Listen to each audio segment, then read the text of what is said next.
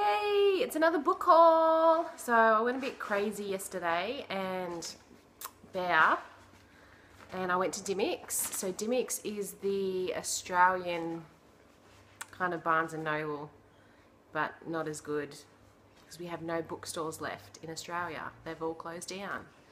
So went to Dymocks for book lovers and I'll show you what I got. So the first book that I got is the second book in the Throne of Glass by Sarah J. Maas. So it's Crown of Midnight, and I'm really excited because I want to start reading this series as soon as I finish my next book. So I've just got to get the Assassin's Blade, I think, or the Assassin's Curse, but I really want to get the novella so I can start reading this series. So really excited about that. And the next book that I got was, yay, it's a hardcover! It's a hardcover! Like, I looked everywhere and I was so happy that they had this in hardcover. And look how pretty. It opens up and it's like a little door. Wow! So this is by Patrick Ness. This is called More Than This, and this is about a boy that dies and then comes back to life, and it's about maybe his time wasn't up, that's why he's come back to life. I've heard really good reviews on Goodreads about this book, so, and I do like Patrick Ness, so I'm really excited to get started on that, and I'm just excited that it's hardcover. So excited. And the next book that I got is, I've been wanting this for a while but just never picked it up. It's The Truth About Alice, and this is by Jennifer Matthew, and this cover's really pretty too. Nice and pretty.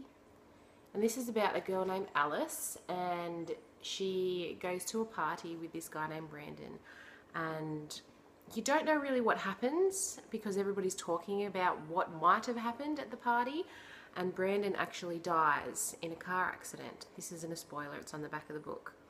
And they all think that Alice has something to do with it, or there's some reason tangled in there with Alice that she's got to do with this car accident. So I'm really looking forward to this. It's got really good reviews on Goodreads, and it's only really short too, so it's a really short book. So excited to start that one. And the next book that I got is the first book in a series, and it's a mermaid book. I love mermaid books. It's Of Poison by Anna Banks, and I've heard really good things about this. I love mermaids.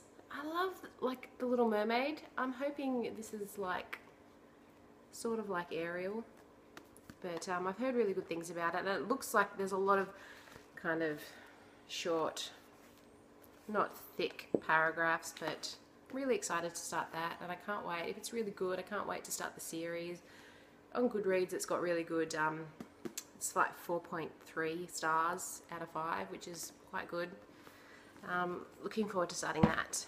And because of all you YouTubers, I have never ever read a graphic novel, and I thought they look really cool and the illustrations look really pretty. So I wasn't sure if they actually stocked them in the bookstores in Australia, but I actually found 2 that I'm really excited about. And this one was on special. This is by Charlene Harris and Christopher Golden, The Cemetery Girl. So this is on special.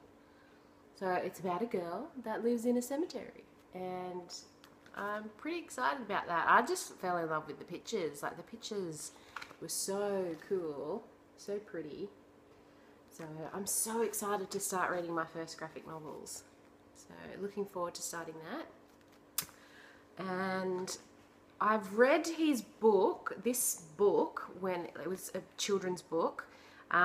This is Neil Gaiman's The Graveyard Book. So I've read just the normal paperback book, and I saw this in the graphic novels, and I was like, oh my god, what a fantastic first graphic novel. It was fate. It was fate. So I'm really excited to start reading this, and it's volume 1, so I'm hoping that it's a series. Look at the pictures. Beautiful, beautiful pictures. So I'm super excited to start reading these. So I went a bit crazy, but hey, it's alright. It's educational, I suppose, because I'm reading. So I hope you enjoyed my book haul, because I enjoy shopping for them. Okay, bye!